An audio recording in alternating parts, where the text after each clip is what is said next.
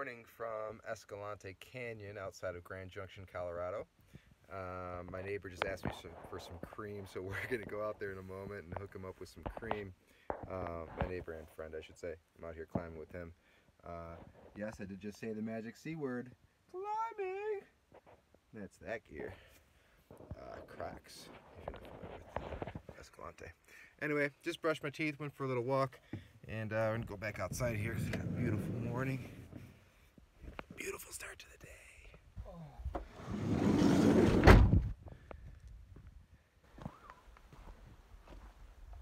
Here is Escalante. And the last couple days before, my buddy was like, hey dude, you're already down there, let's climb. I just came down here to do some mountain biking because a client canceled. And so I had 2 days, 11 mile day and then a 22 mile day. And no, it wasn't the same loop, just doubled, totally different area, but that's how it happened. We were climbing these yesterday, got out here for a half day after a little bit of in-service time, taking care of interviews and such. And but one of the things I figured on the mountain biking side of life was that I would introduce, I think I pointed it out before, just you saw it, but I think I actually talked about the whole mountain biking thing. Though a lot of my my engineering or structural building decisions came from, oh, this happened, so this won't work. You know, I did try to consider the whole sled thing where that, you know, sliding the sled underneath there and, you know, taking off the wheel like I've seen a lot of people do. But I've already put 2 bikes back here, and I could do 2 right now, but I just like having the extra room, and I'm not going to ride road. I'll ride road when I get back to where my other bike is. But I could have 2 bikes and skis in here. I could probably even fit 3 bikes.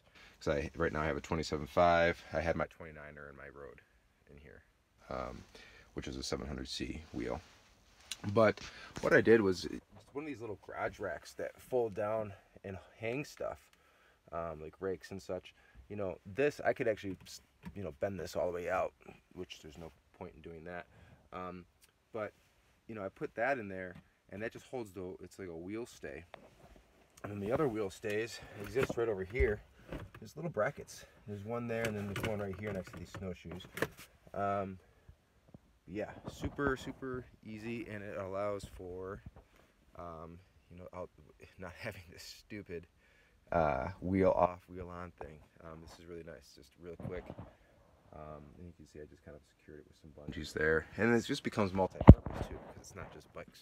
You know, there's other things I could do with those stays when and if need be. So we'll close this up. And ooh, dust coming off of my vehicle here when I close the doors. Yeah, let's go give this guy. What are you doing over there, guy? So I'm gonna bring my neighbor some cream. Cream for the neighbor. There you go, buddy. He has his cream. Almond milk. No, I don't say almond. I say almond. I also say R. Hard R. My buddy makes fun of me for that. Car bar, star, whatever. Climb hard. All right. Have a great, wonderful day. From Escalante. Van life. Peace out.